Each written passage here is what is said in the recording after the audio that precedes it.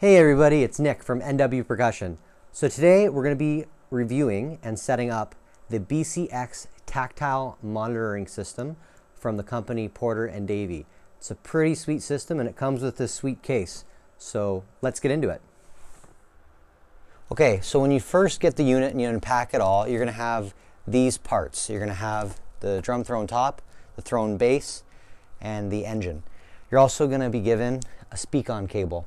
The speak-on cable links the drum throne top to the monitoring engine. So to connect those, you just take your speak-on cable and plug it into the drum throne top and then to the engine where it says out.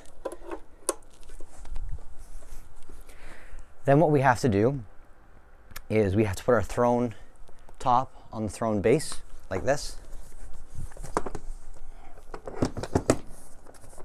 Tighten it, make sure it's all secure. And then you're going to need to plug in an XLR cable, which isn't provided.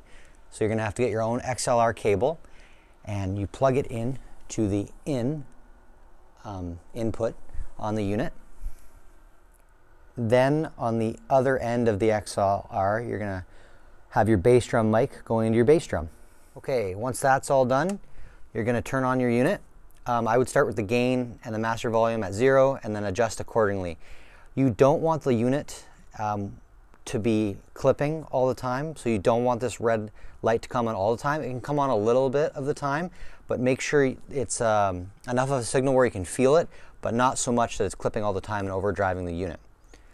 Okay, and it's just that simple. So hopefully you enjoyed that setup video. As you can see, it's super easy, super slick to use. So I just wanted to talk now about why you would buy it or where it's most useful. So I bought this unit because I joined like a professional slash semi-professional band called the River Junction Band.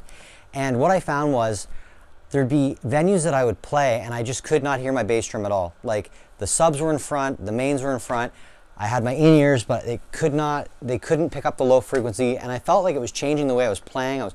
My leg was getting tired. And the biggest thing is it feels awful not to be able to hear your bass drum. You know, is it there? I don't know. And then you play worse, and you know, even if you really nail the gig, you don't feel like you nailed it. So I bought this BCX because it was the cheapest one I could get from Porter and Davies, and I've used it 3 or 4 times now. And it just makes a world of difference. It is so much more fun playing with it than without it. And the only thing I would say is do not try this and play a gig unless you're ready to buy it. Like don't borrow it from a friend and then go play because you will buy one. And if you don't have the money, I don't want to put you in debt. But if you do have the money, I would highly recommend this. Everything about it is just absolutely wonderful for the touring drummer. The carrying case, it has this nice little divider in it. It's pretty indestructible, and you really feel supported by the company. Porter and Davies, there was a little issue with my payment, like it's, you know, because they're in England and I'm in Canada. It took a while to go through, but they were very responsive to all my emails and all my questions I had about it. And yeah, I've had nothing but good experience with this. I also teach a lot, and I find that it allows people to learn more quickly or to at least feel the bass drum and enjoy the drum set more. So yeah, thank you for watching this video. Let me know if you have any more questions about it, and let me know if there's any other gear you want me to cover. Thanks so much.